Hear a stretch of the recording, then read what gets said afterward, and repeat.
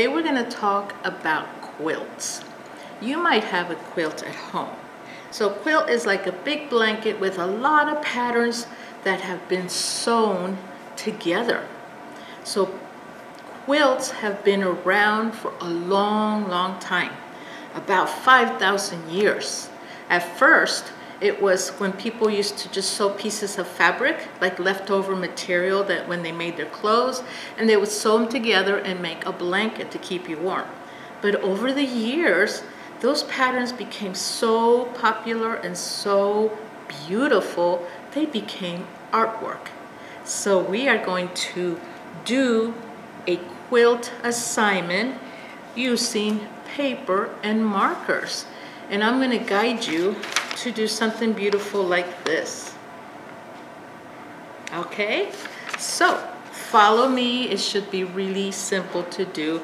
You are going to need, I want you to collect yourself 4 different color markers because we're only going to use 4 colors. Okay, so your favorite 4 colors.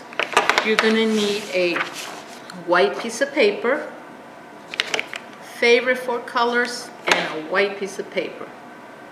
Now, what you're going to do first, this is the most important part, is the quilt has to be done very precise and the lines and everything should be really straight. So I know this might be a little challenging for some of you, but I'm going to help you. The first thing is, let's just do this together. You're going to fold your paper in half. Okay. You're going to fold your paper in half again. One more time. It's getting tiny and hard to fold. One more time. And one more time. Oh my goodness, look at how tight it's getting. Now, when I open up my paper, guess what? I'm going to have all these lovely squares. I should have about 16 squares. You can go this way or you can go that way. So let's start with our paper first. Fold it up so that you have these really nice, really even squares. Okay? And now let's start doing quilt designs. So scholars, the first thing we're going to do once you have all your squares made by folding your paper is we got to take a pencil and a ruler. If you don't have a ruler, you know, a piece of paper actually works like a ruler. I actually can use the edge of my paper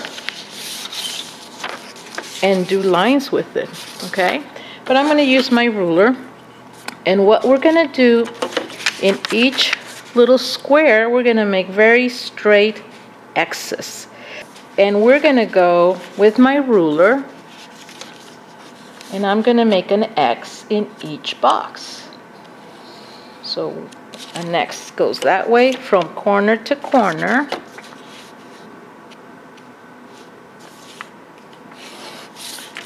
Like that. Okay? So I'm going to put X's in all my boxes, and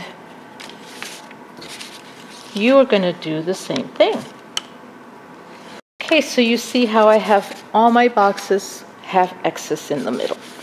So now we've created little triangles, right? We took our rectangle shape, we made an X, and now in each box we have 4 triangles. You see that? Each little box by itself has 4 triangles. So we're going to put a different color in each triangle of every box. So I'm going to start with my orange, and I always do everything on another paper. This paper has paint on it and it has marks because your markers are going to bleed through, so you don't want to ruin your table. So I'm going to start with my orange, and I'm just going to color in.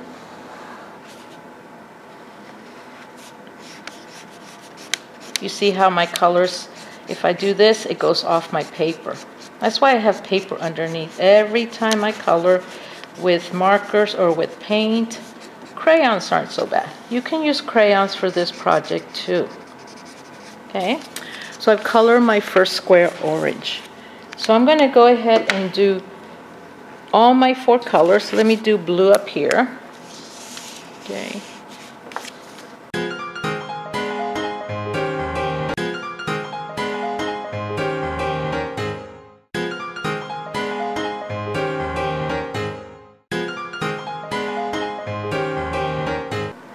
So this is my design, and you can do the same thing. You can repeat the same design on the next square and the next square and the next square. Or you can change them around. You can actually put the green here and the orange here. It's up to you how you want your quilt to look. So I'm going to play around with mine, changing my colors around, and I'll show you what it looks like in the end. So I want to, I'm working on my quilt design, and I've made a few mistakes, and I want to let you know that when we make mistakes, it's okay. You just keep going. You don't worry about them, especially because I'm using markers. I can't erase them, right? So mistakes are okay. And I was just going along because, you know, this is going to take you a long time to do. This is something that you're going to have to take many breaks. Like you'll do maybe 4 sections and then your hand gets tired and you got to take a break. But you know it's going to look really beautiful. But I was just doing mine and I was not thinking, and I put another red here, and I was trying to follow this pattern all the way down, and then I realized, oh, that was supposed to be a green. Now my other red is going to just connect to that red. I did the same thing here. I put an orange next to an orange when I was trying to do an orange, when I was trying to do something different. But that's okay. You know what? I'm just going to keep going because this is how it turns out, because you and I are only human and we make mistakes. But we keep going. It's still going to look beautiful. So I'm going to finish this last row, and you can watch while I do this.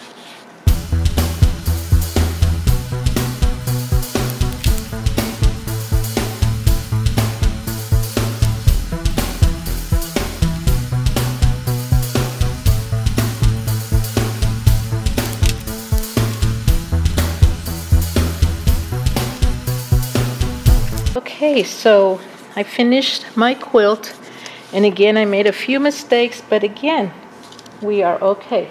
Now I'm going to take a black marker and I'm going to add some patterns and designs just anywhere I want, and I like dots. So I'm going to put in all my orange squares, I'm going to put in some dots. So let's start here.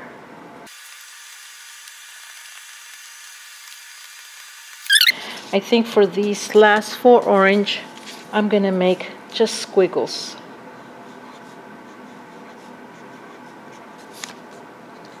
Because they are next to each other, and this way it'll separate the shapes. So I know that there's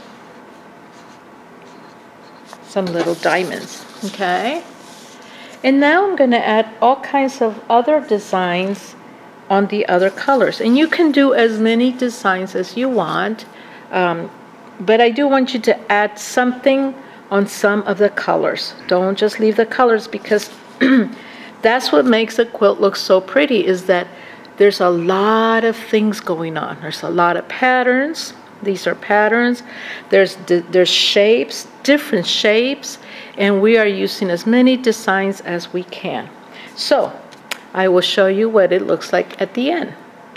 Here is my finished quilt, and I added some dots, some lines, and some little squiggles. This is good so far. I think this is how much I'm going to do.